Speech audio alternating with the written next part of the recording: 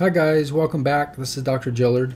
We're going to continue on our discussion of human skull osteology by talking about the maxilla, and we'll hit the zygomatic bone as well in this video. Okay, both of them are two-pieced bones. So the maxilla, let's start with first. This is the maxilla, all in blue. We have the body of the maxilla is right about here, and we have several processes. So we've talked about this a little before, but this is the frontal process of the maxilla. Frontal process of the maxilla.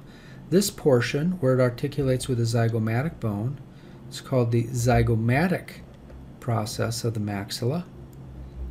This portion that articulates with the teeth, that's called the alveolar process of the maxilla. And before I flip it over, also note that we have an orbital portion of the maxilla here. And now let's flip it over.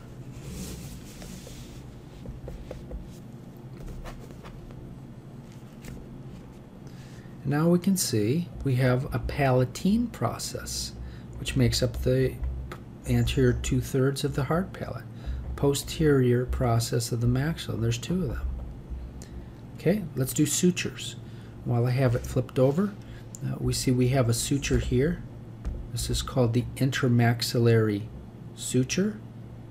Okay, I like to call it the inferior intermaxillary suture because we have an anterior version of this as well.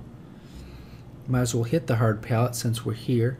This brown bone, we covered this a little bit already. This is the palatine bone, which is shaped like an L. See, here's part of the bottom of the L, which is the horizontal plate. Some call it the transverse plate of the palatine bone. And then we have the major vertical part of the L here. This is the perpendicular plate of the palatine bone. And if you look closely up, you can see it splits, it bifurcates at the end into a sphenoid process here. And I don't know if you can see that, but that's the orbital process in front. And then we have a foramen, very important foramen right there, which you can see. That's the Sphenopalatine Foramen.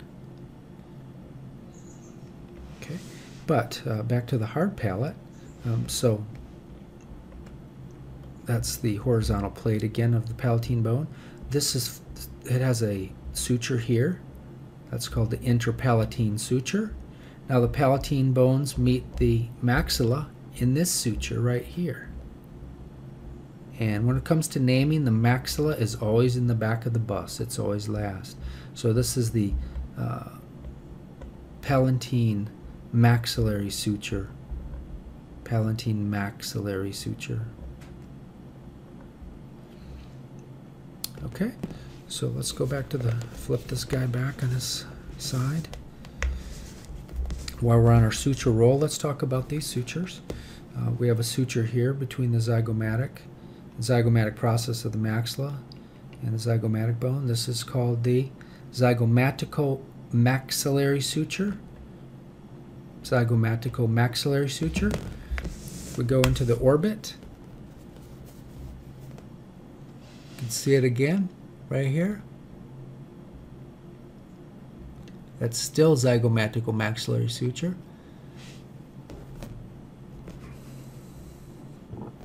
We covered these already, but this suture between the frontal bone and the frontal process of the maxilla, this is called the Frontomaxillary Suture.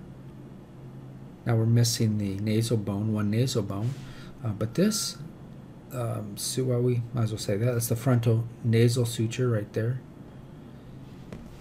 But there is a suture between the nasal bone and the maxilla, right here. So that's called the nasomaxillary suture. Nasomaxillary suture. Now, we haven't done the orbit yet, but I guess we're slowly getting the orbit, but I'll dedicate a tape to that or a video to that. There is an articulation here between the, what's that bone? Lacrimal bone and the maxilla. That's called the lacrimomaxillary suture. Lacrimomaxillary Suture. Okay. Now, remember I said there was an inferior intermaxillary? Here's the anterior intermaxillary suture right here.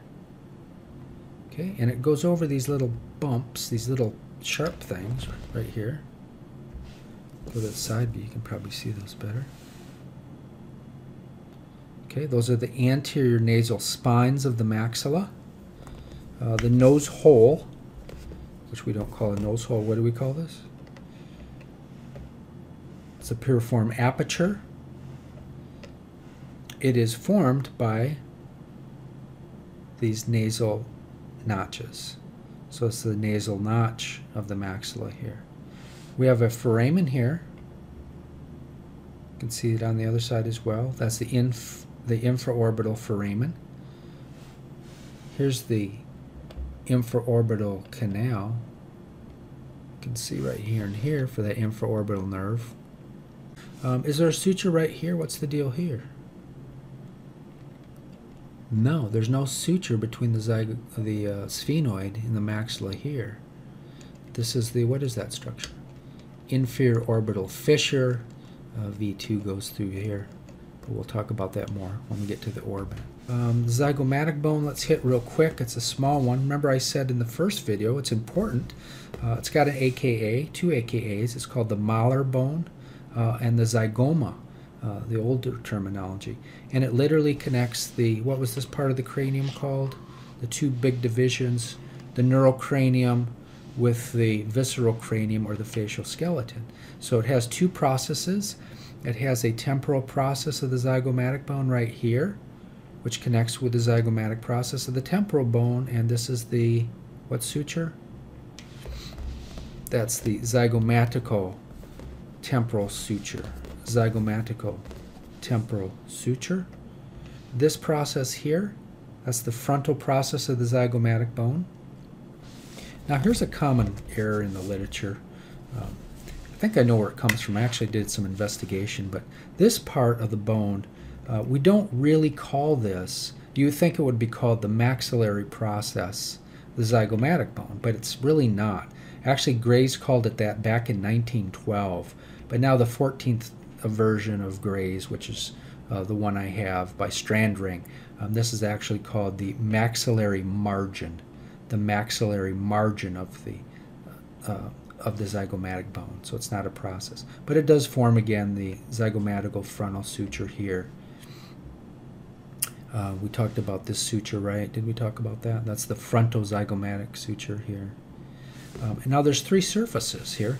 We have, the body has three surfaces. There's a lateral surface here, and then we have a orbital surface here. Okay, you can see a hole right there, foramen. I'll put that above. There's also another hole right here. That's a Zygomaticofacial Foramen for the passage of the Zygomaticofacial nerve.